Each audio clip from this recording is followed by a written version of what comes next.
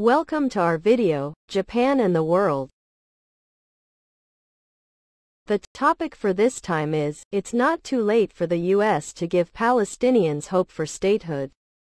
Opinion. I would like to focus on the commentary in Newsweek Opinion by Daoud Kuttab, an award-winning Palestinian journalist and former Ferris Professor of Journalism at Princeton University. Earlier this week, the United Nations General Assembly voted overwhelmingly, 143-9 with 25 abstentions, to support a resolution widening the rights of the Palestinian delegation to the UN and ordering the Security Council to once again revisit the issue of granting full membership to the State of Palestine.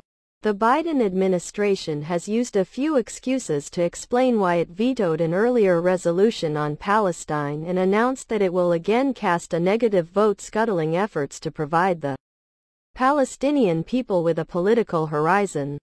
The White House claims that while it supports a two-state solution, the conditions are not ripe for Palestinian statehood.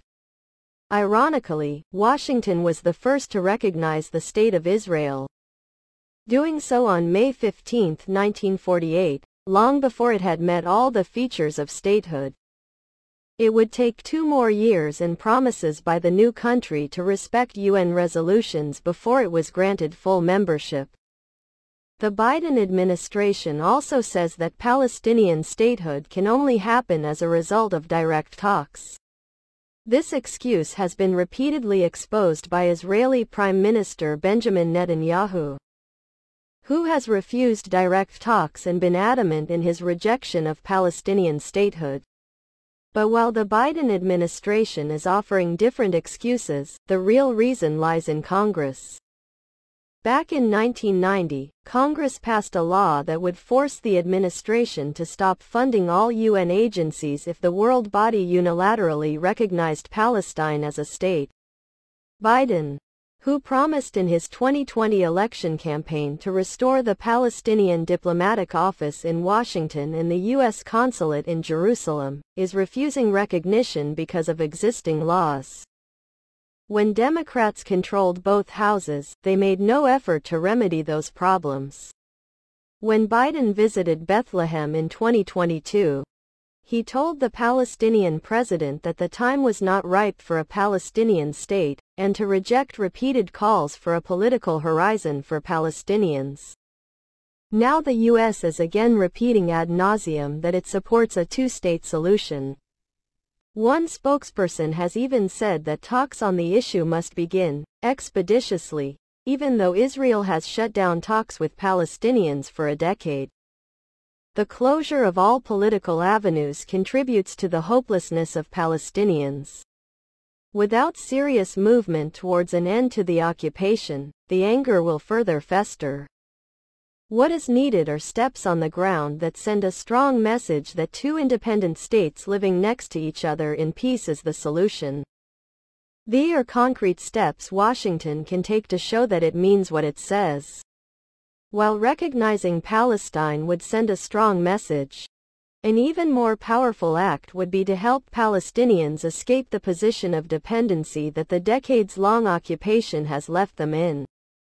President Biden has often talked about dignity for Palestinians. One way to ensure Palestinian dignity would be to help the Palestinian government decouple its dependency on the Israelis and start working on the building blocks of an independent state. This means ending dependency on Israel for energy and water and allowing Palestinians to dig their own wells and use the potential of gas wells off the Gaza Strip. In the immediate term, Palestinians can benefit from help from their two Arab neighbors, Jordan and Egypt, who already have a peace treaty with Israel. Jordan is already supplying electricity to Jericho.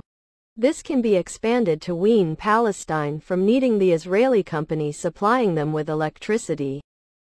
Border crossings between Palestine and Jordan need to be expanded with at least one more bridge. Adam Bridge north of the existing King Hussein Bridge can be reopened for cargo supplies.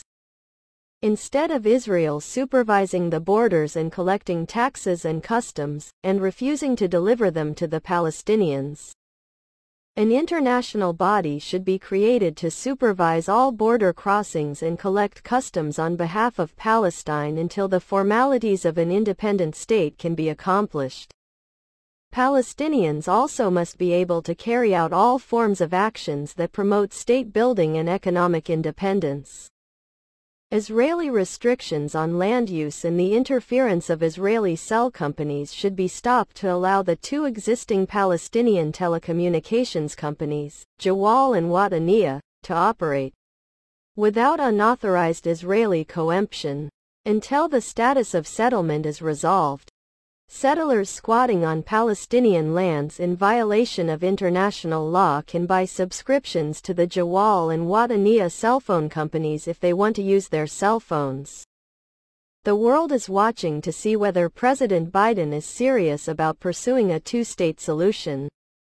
But until he can resolve the legal and congressional roadblocks to formal recognition, there is no reason why he and all America's allies, both Western and Arab, can't invest in the infrastructure needs of a Palestinian state, such as an airport in the West Bank and an expanded port in Gaza. On Sunday, Israeli troops near Rafah shelled what remained of the Gaza International Airport. This attack had no security or strategic reason behind it. It was done merely out of spite and to show that Israel will not support Palestinian sovereignty. Nothing can help reverse the current trend of hopelessness more than for Palestinians to see other states step in to help begin work on rebuilding a Palestinian airport and other features of statehood. There are limitless opportunities for the United States to support the rights of Palestinians to work toward a two-state solution. But they will require serious political will from the Biden administration and America's allies. That's all. It's not too late for the U.S. to give Palestinians hope for statehood. Opinion. Commentary in Newsweek Opinion by Daoud Kuttab, an award-winning Palestinian journalist and former Ferris Professor of Journalism at Princeton University.